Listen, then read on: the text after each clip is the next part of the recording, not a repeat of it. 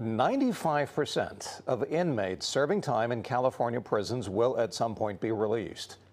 2/3 will reoffend and be back in prison within 3 years. But now there's a push within the prison system to change that, and the solution could be found more than 5,000 miles away. Our Itay Hod joins us now with that story. Itay.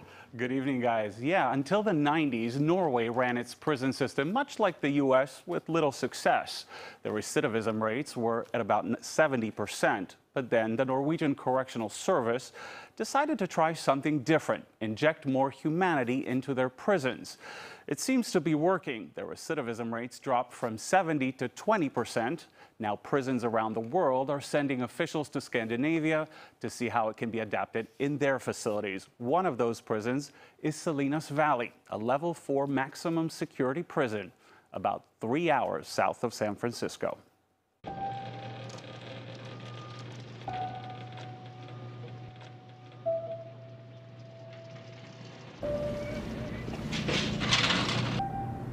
We do have a lot of violence on this yard. Fights, batteries. Matter of fact, we had a murder in that housing just a month and a half ago. They did CPR on the guy right out here in the yard, and he was pronounced dead. There isn't much Ed Borla hasn't seen in his 25 years in California's criminal justice system.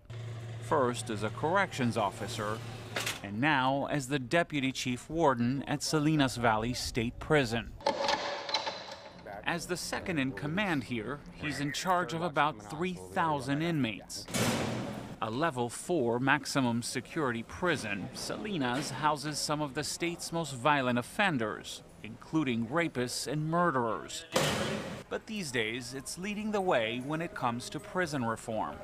Inmates come back in multiple times, revolving door. So we got to end that. All right, I was worried about you. For decades, the American prison system has been focused on punishment and deterrence. But now, Borla says, it's going through a sea change.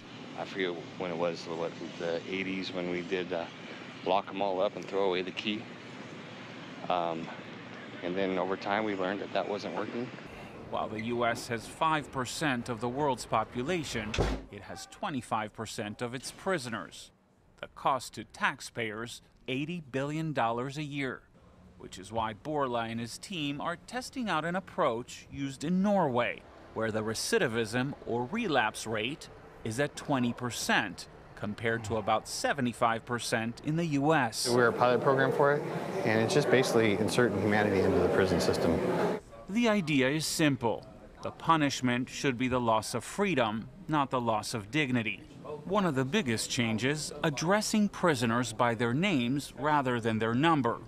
Guards here also make a point to get to know them better, playing board games and taking them on long walks. This is the living room for the inmates. It's still a far cry from the Norwegian model, where inmates live in cells that have been described as dorms, and prisons have state-of-the-art amenities. I wish I fly like a bird. Including a recording studio.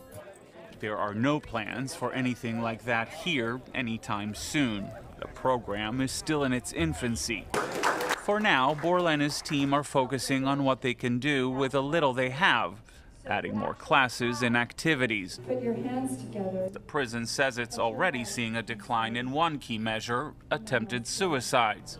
Namaste. Namaste. More importantly, prisoners say they've noticed a difference. Terrence Ford is here for an armed carjacking, which landed him in prison for 26 years to life. He says the new approach has given him something you'd be hard-pressed to find in a maximum security prison. This is the first time we've ever had action that truly showing our humanity instead of just our mistakes. It's tempting to chalk it all up to progressiveness run amok.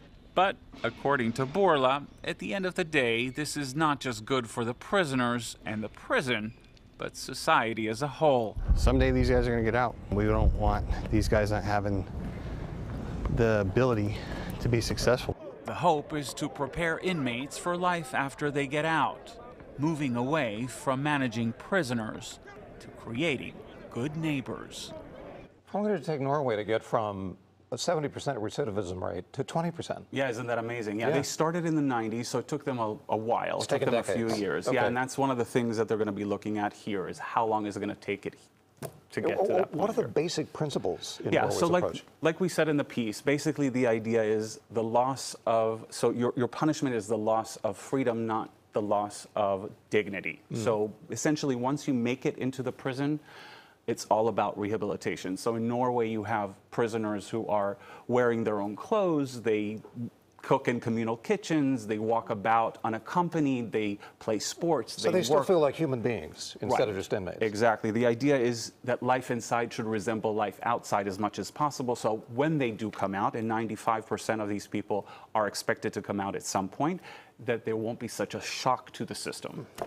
And this is a 3-part series. What can we expect in part 2? Yeah, so in part 2, we're going to be looking at how Salinas Valley is helping prisoners face their trauma, the trauma that they believe landed them in prison to begin with. And then they do that with something called a compassion circle. And so they put all of these prisoners in a big circle and they face their trauma. And the idea there, again, is that if you face your trauma, if you know where that trauma is coming from, then those recidivism rates will also go down eventually.